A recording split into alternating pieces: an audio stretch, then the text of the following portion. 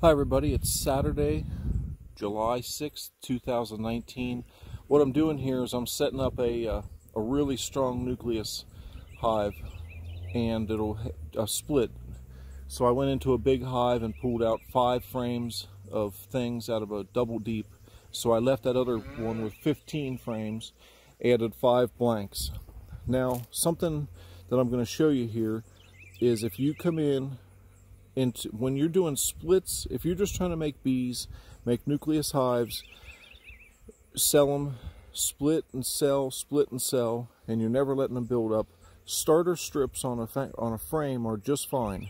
But if you're going to do, if you're trying to make honey, and you're trying to do double deeps or even the single brood box method, and you need to relieve some congestion, you pull a frame out and you're going to put something in blank in. What's going to happen here is, on a really strong hive, the bees are going to make the type of comb that they need. Well, if they're really strong and really full, guess what? They're on the edge of swarming. So they think, we'd better make some drones, because we're going to make some queen cells next. And they will draw out those starter strips in a bunch of drone comb. And if you're doing mating and you want extra drones around and it's a good hive, you like the genetics from it, then it's a fantastic idea. It's a natural way, as opposed to they sell green frames. They're plastic. It's plastic foundation, and the embossment is the size of drones, and that's what they draw out and that's what they make. It's just funny how the way they work and the way they do it. But anyway, let's tear into this. Try and make this not too long of a video.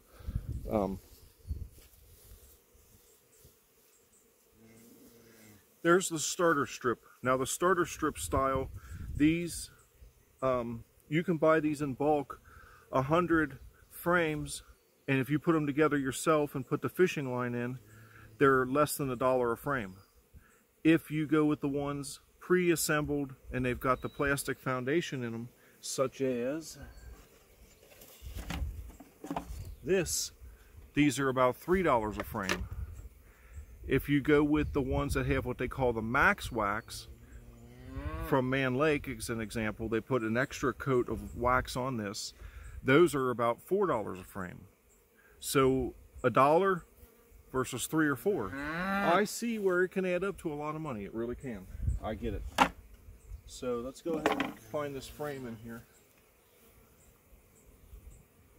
Excuse me, honey. All the worker bees are girls, so they're all named Honey.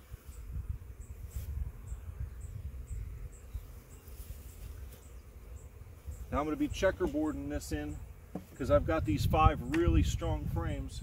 So in my process here, I will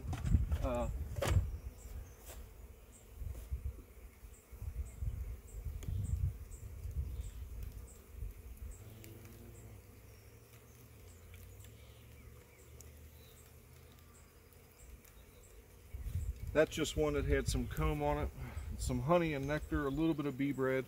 So we're going to put that one in the top up on the side. It's starting to rain. We got a mixture of blue skies, and there's one little cloud.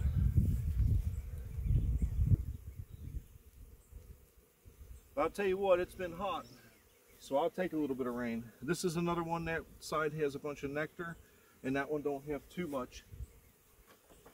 So we're going to put that up here.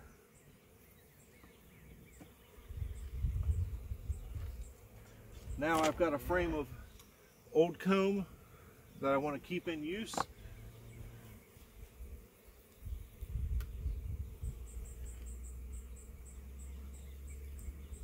And here is exactly what I was talking about, the drone comb. If you give them that foundation strip, if you give them just the starter strip and a strong hive, this is what you get. You get all drones. Drone comb is always drone comb. So I pulled it out of the big hive because I needed some drones, and I got them. And as these will continue to emerge, and they'll be out and about in the yard, because I'll be doing some more queen cells here later this month. But yeah, if you don't want a bunch of drones, then this is something to avoid. On small splits, and if you're just splitting and splitting and splitting, they're fine. I'm gonna put this frame in the middle next to these other resources down here. Then I'm going to take these two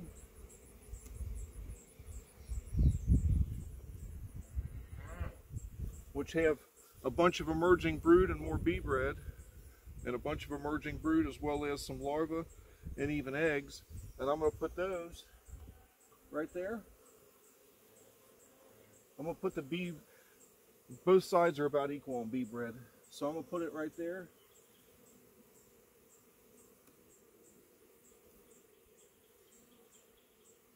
This frame here has some eggs and young larvae in there, enough to keep them going, as well as some food, a bunch more bee bread.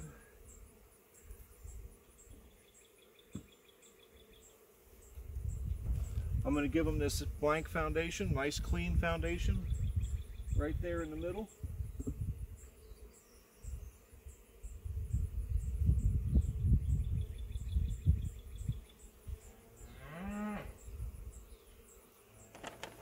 I'm going to give them solid foundation in the bottom.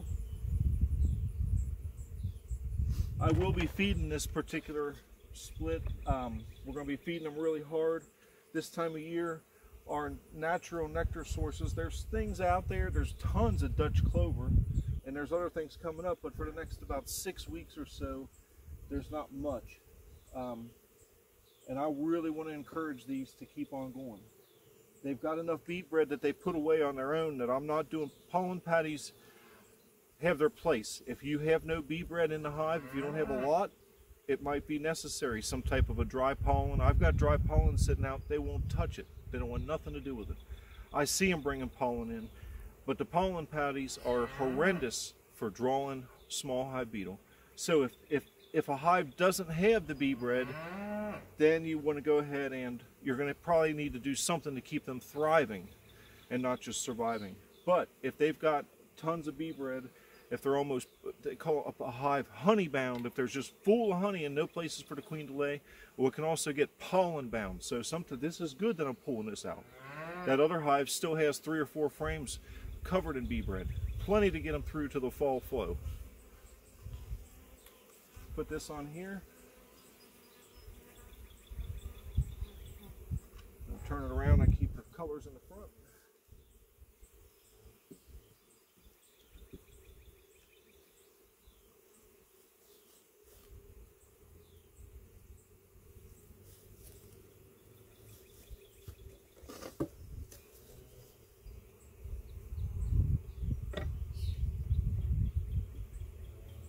And up in the upper section, since they've got a little bit of work to do down below, I'm going to go ahead and give them 1 starter strip, because in this small hive they should do okay. We'll just watch it. If they start drawing a bunch of drone comb, we'll rip it out.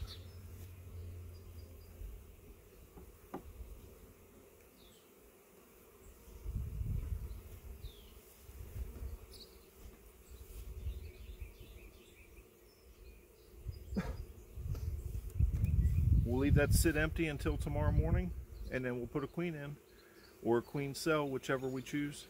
Thanks for watching, everybody.